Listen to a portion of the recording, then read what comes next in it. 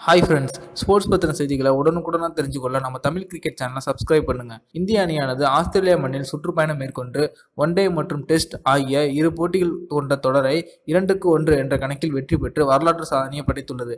அதை பற்றி நாம் இப்போ பார்ப்போம். இந்திய அணியானது ஆஸ்திரேலியா மண்ணில் சுற்றுப்பயணம் மேற்கொண்டு 3 T20, 4 டெஸ்ட் போட்டி மற்றும் 3 ஒருநாள் போட்டி ஆகிய தொடர்களில் விளையாடியது. இதில் முதலில் நடந்த T20 போட்டியில் 1-1 என்று சமமான நிலையில், இரண்டாவதாக நடந்த 4 போட்டிகள் கொண்ட டெஸ்ட் தொடரில் 2-1 என்ற நிலையிலும், மூன்றாவதாக நடந்த 3 போட்டிகள் கொண்ட ஒருநாள் தொடரில் 2-1 என்ற நிலையிலும் வெற்றி பெற்று 2 தொடர்களை கைப்பற்றி வெற்றிகரமாக தனது சுற்றுப்பயணத்தை முடித்துள்ளது. ஆஸ்திரேலிய மண்ணில் முதல் முறையாக டெஸ்ட் தொடரை கைப்பற்றிய இந்திய அணியானது 71 ஆண்டுகால வரலாற்று வெற்றியை படைத்துள்ளது. அதேபோல இந்திய அணியானது ஆஸ்திரேலிய மண்ணில் முதல் முறையாக இரு நாடுகளுக்கு இடையேயான ஒருநாள் தொடரை வென்று சாதனை படைத்துள்ளது.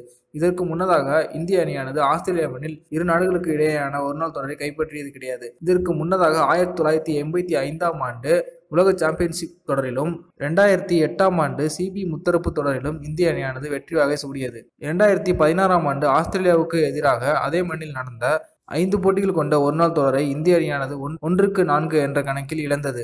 தற்போது இந்திய அணியானது அதற்கெல்லாம் மட்டி முதலுமாக சேர்த்து டெஸ்ட் மற்றும் ஒன் டே தொடரை வென்று புதிய வரலாற்று சாதனையை படைத்துள்ளது. இரு அணிகளுக்கு இடையேயான 3வது ஒருநாள் போட்டியானது மெல்போர்னில் தொடங்கியது. இதில் முதலில் பேட்டிங் செய்த ஆஸ்திரேலிய அணியானது இந்திய பந்து வீச்சை தாக்குப்பிடிக்க முடியாமல் 230 ரன்களுக்கு ஆல் அவுட் ஆனது. பின்னர் இரண்டாவது இன்னிங்ஸை தொடங்கிய இந்திய அணியானது 7 விக்கெட் வித்தியாசத்தில் அபாரமாக வெற்றி பெற்றது. இதில் இந்திய அணியின் சார்பாக அபாரமாக பந்து வீசிய யுவேந்தர் சஹால் 6 விக்கெட்டுகளை வீழ்த்தி ஆட்டநாயகன் விருதை பெற்றார். இந்திய அணியின் விக்கெட் கீப்பரான மகேந்திர சிங் தோனி இந்த தொடர் முழுக்க சிறப்பான ஆட்டத்தை வெளிப்படுத்தி 193 ரன்களை குவித்து தொடர்நாயகன் விருதை வென்றார். இந்த வெற்றிக்கு பின்னர் செய்தியாளர்களை சந்தித்த கேப்டன் விராட் கோலி, ஆஸ்திரேலியாவில் சுற்றுப்பயணத்தை இந்திய அணியானது வெற்றிகரமாக முடித்துள்ளது.